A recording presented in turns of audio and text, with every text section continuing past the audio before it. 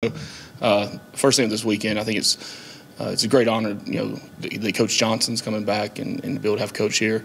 To honor him on his Hall of Fame induction and to have him here for the game.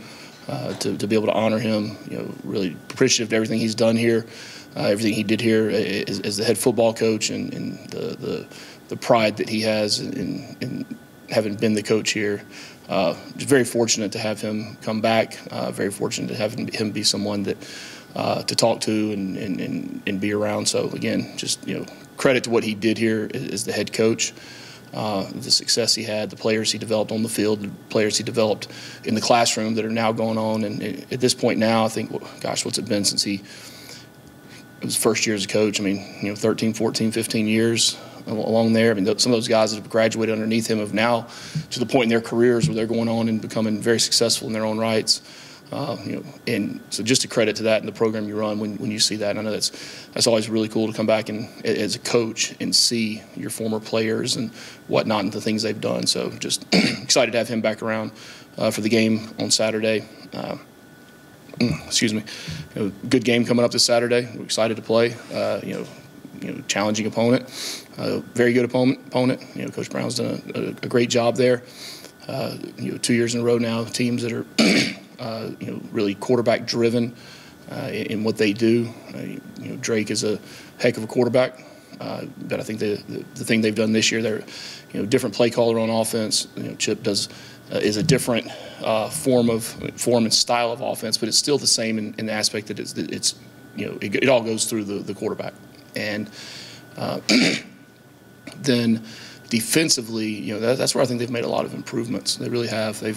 A lot of the same players are back. They've got experience, but they're playing faster. They're playing like a group of experienced guys out there together. With their with consecutive years under the same coordinator. So look forward to the challenge. Look forward to a good football game, and coaches, players, all of us, make sure we're on top of everything. And I think we've had a good week of practice leading up to it. So excited for the challenge. Excited to go play on Saturday night. And I think the ACC Network's here tomorrow through the whole weekend. So it's a big thing, big atmosphere, and get a good atmosphere to go play in, but also a big atmosphere to surround the game. So excited for it. And with that, open with any questions.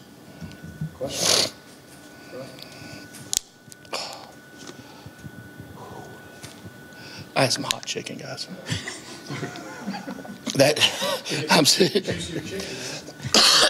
It was hot. I'm like sweating in my mouth. It's still going. Carolina has two of the better receivers in the league. It's probably asking a lot to stop them, but I imagine you just want to limit the big plays from those guys. Well, yeah. I mean, I think with any of them, you want to stop them. You want to be able to, stop what they do. Stop how they do it. Stop some of the, the bigger plays that they have, and that's the name of defense, is to try to play the plays within your scheme the best. So, they've got some good players. They've got two good receivers. Really more than that, they've got several receivers that are productive for them. Good running backs, and then obviously, like I said, the quarterback. So, but when you come back to explosives, that's what you want to do. You want to be able to to limit explosive plays and limit situational plays that keep you on the field. And that's what we've stressed a lot this week, worked on a lot this week. We've got to be able to the plays that are explosive and lead to points, but also those plays that extend drives. So. What have you guys talked about this week in terms of getting maybe the passing game back on track like it was early in the season? Yeah, I think personnel driven will help. I think that getting guys back, getting guys healthy, back out there playing full speed. That's a big thing that'll help.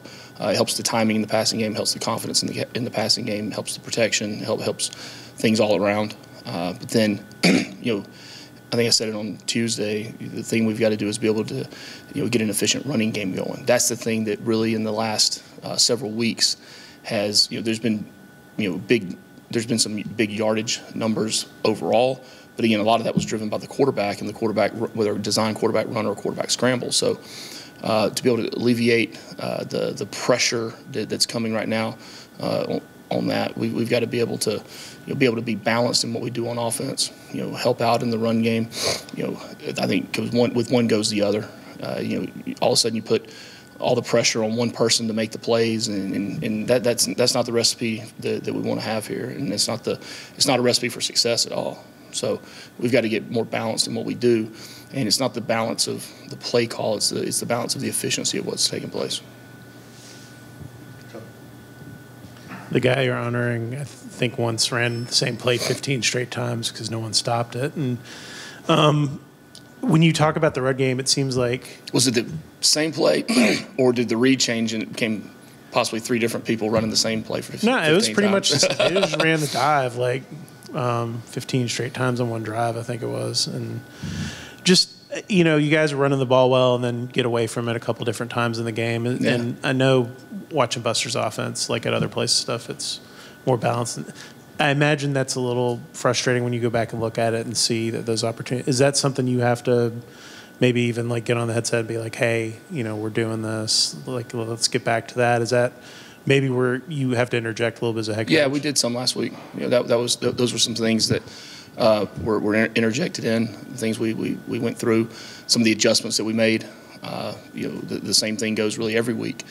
But it comes back to also, we've got to be able to execute those plays when they're called. Because then what you don't want to have to do is totally, remake a game plan at halftime. You don't want to totally revamp what you're doing. I mean, that's why you have practice during the week, is to practice the plays and the motion shifts and to form repetition versus that defense. So, but there's other ways to do things too, Kelly. There, as far as running the same play, like you just said, but a different shift, a different motion. All right, a different way to affect support. Right, take what they're doing and what can we do now that complements what we were doing, but now you go back to it and it's something a little bit different. So those are all things that we've worked on and work to implement now moving forward. Avery Boyd is a guy that's taken advantage of with some of the injuries, and he's made the most of his opportunities when he was targeted. Has he continued to practice well enough that we could see more of him as we move forward? Yeah, you'll see a lot of Avery. Regardless of who's back healthy, not healthy, not ready to play, can play. Avery will be on the field a lot. Chad? We spoke with Kyle Eford yesterday. Seems like he's got a really bright future. What are your expectations for him? Yeah, well, as a player, number one, to continue to improve. But the thing that Kyle brings that I think is really, really big right now on that side of the football is he brings some leadership. He's a younger guy, but I spoke to him last week at one point and just about the leadership that he brings, and it's the two-way leadership that you want and that you need. It's the doing what you're supposed to do, the leading by example, by the way you play and the way you carry yourself. But it's also the respect that he has. It's the way he carries himself, the confidence he carries himself with, but not a arrogance at all. And when he speaks up, people listen because he's backed it up now on the field, and his knowledge of the game that's improved so much. In just with playing, over the last 5-6 weeks, he's become quicker to the ball. He's quicker in coverage, and that, he didn't change what his 40 is. I mean, this time of the season, usually you're losing, you're losing steps on your true speed. But his anticipation and knowledge of what's going to happen and tendencies and those things are what's allowing him to play good football.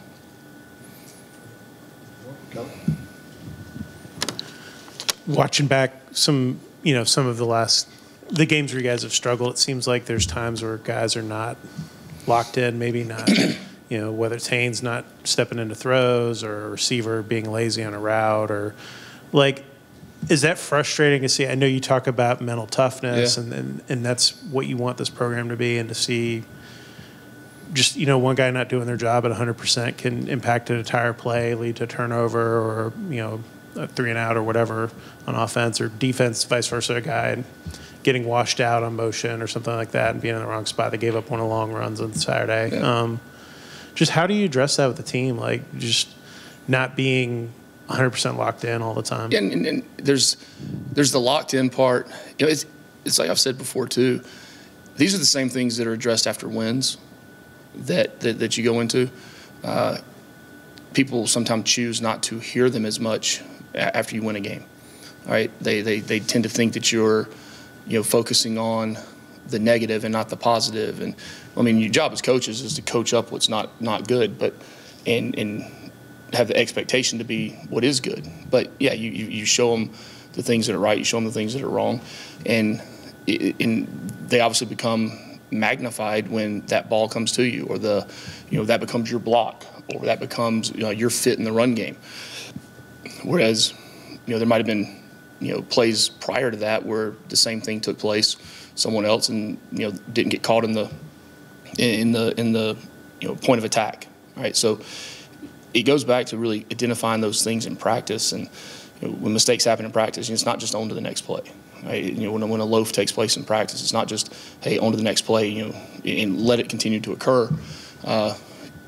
Practice-wise, there's pursuit drills and takeoff drills, and perfect play scenarios, good on good, where you're forcing these guys, and that's the beauty of playing with tempo too. Is when you play with tempo, and really offensively, it doesn't allow you to stop and slow down and have to think. Whether you overprocess, whether you lose focus, that tempo you play with allows you to continue to stay focused on, because you're going fast, right? And that's one of the things that I like about tempo and playing with tempo, is it forces guys to do that. So, but those are things you call them out.